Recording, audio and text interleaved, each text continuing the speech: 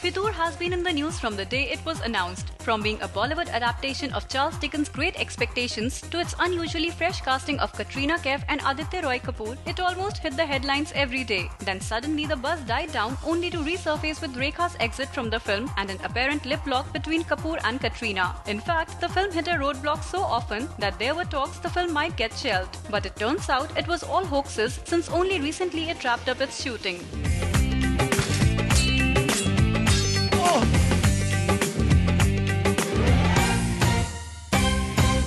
तुम किसी प्रेशर में तो आके नहीं कर रही हो ना शादी, प्यार के लिए कर रहे हो ना? Director Abhishek Kapoor took to Twitter to share the news. He said that they have finally wrapped up the shoot and are all set to release on February 12th. In Fitoor, Katrina will be seen playing Firdaus, while Aditya plays the character of Noor. Earlier, the film also starred Rekha, who was later replaced by Tabu.